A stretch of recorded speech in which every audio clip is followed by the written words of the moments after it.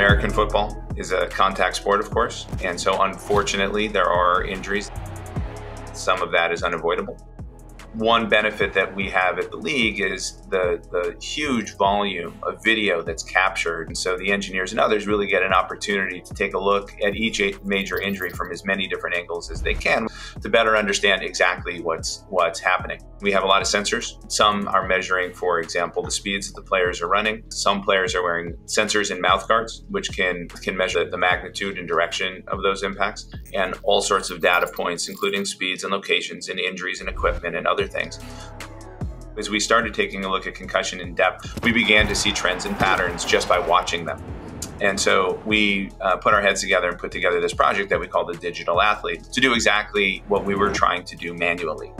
The Digital Athlete was developed using machine learning techniques to create an exact digital replica of an NFL athlete. We also developed an automated game review system using computer vision technology to automate the frame-by-frame analysis of major injury events and the kinematics of collisions. This process, it's now done more accurately and nearly 83 times faster than the manual process done by a human.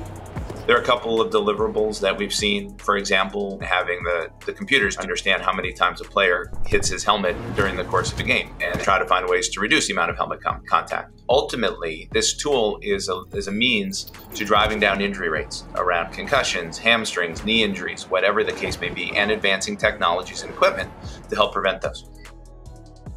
Chronic traumatic encephalopathy is a neurodegenerative disease that primarily affects former contact sport athletes and others who have had exposure to repetitive head impacts.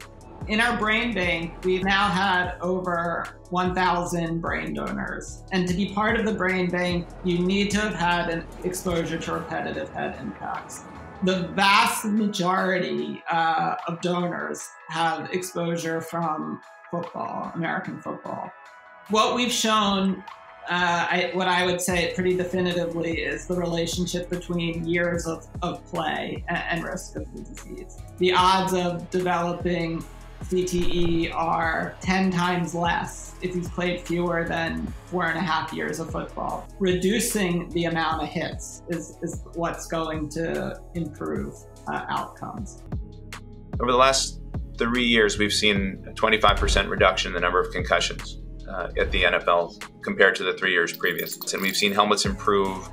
We've taken a look at drills and practices and the ways that the athletes are trained to try to eliminate any unnecessary head impact. And then lastly, we've taken a look at any number of rules changes to eliminate certain dangerous or more risky behaviors. So it's significant progress. There's a lot more to do and a lot more that technology can help us.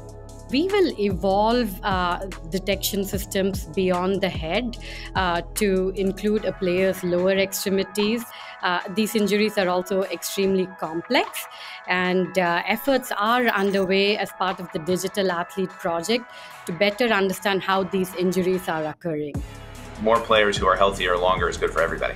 And that's what our goal is, whether it pertains to the artificial intelligence around the digital athlete or whether that's our work on the day-to-day to better understand injuries on field and ways to prevent them. The NFL is doing some things better, but football is inherently about the hitting. And I don't think we will ever be able to entirely mitigate risk.